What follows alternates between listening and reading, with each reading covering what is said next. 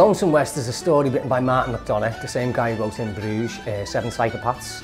He's a prolific writer, BAFTA winner, and his writing's very sort of dark, humorous.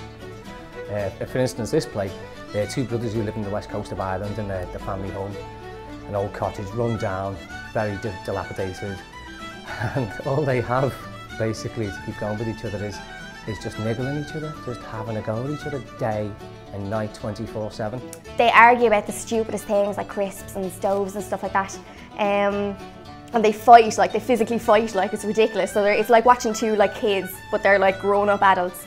Do a little bit of a lean for you there, that's what he sounds like, you know. He's a little bit sort of, he's got a slight camp touch on him as well, because he's more of the female in the relationship with the two of them. I play the lean obviously, and this is my costume.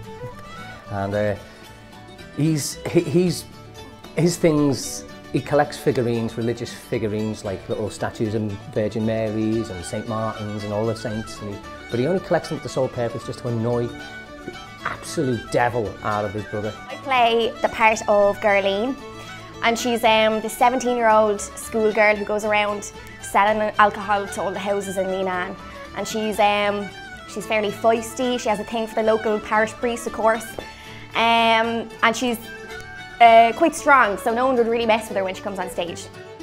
It's pretty dark, like I'm not going to lie. It's the type of comedy where I think you'll watch it and you'll be like, what's going on? And then it just gets crazier and crazier, and it's really funny. Like you'll just be a bit shocked, I think. Get yourselves down to the real course, because you'll have a really good time. I promise you'll have a great time. If you like humour, if you like slapstick, got a bit of that in it. It's got quite a lot of things in.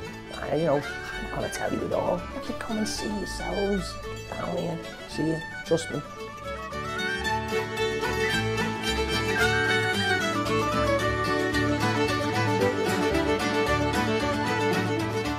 A good crack.